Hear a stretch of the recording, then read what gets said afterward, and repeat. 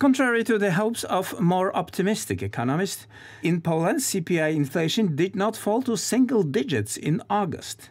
Nevertheless, the reading was in line with the disinflationary trend that has been underway for several months. In August, the Consumer Price Index was 10.1% higher than in same month last year, according to the Central Statistical Office flash estimate. This is the lowest reading since February 2022. It is worth recalling that the National Bank of Poland inflation target is 2.5%, which was last achieved 2.5 years ago.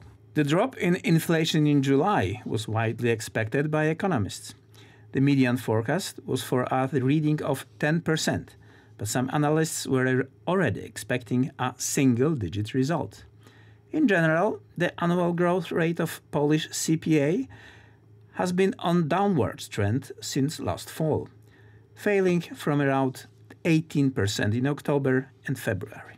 The process of disinflation is progressing, and July was the sixth consecutive month of decline in the annual growth rate of the CPI index, after it fell to 10.8% in July.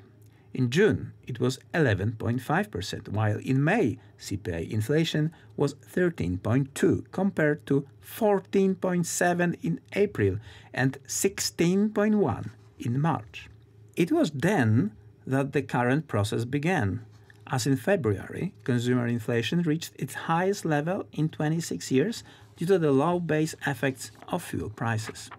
Compared to July, the prices of the basket of consumer goods remained unchanged after falling 0.2% month in July. The last positive month momentum for this indicator was recorded in April.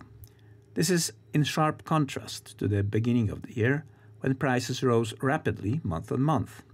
In April, the monthly dynamics was 0.7%, and in March, the CPI was 1.1% higher than in February. In February, 1.2% higher than in January, and in January even 2.5% higher than in December. According to the Central Statistical Office, in August, food and non-alcoholic beverages increased by 12.7% year-on-year, energy carriers by 13.9%, but fuel prices for private cars were 6.1% lower than in July 2022. However, compared to July, fuel prices increased by 1.9%.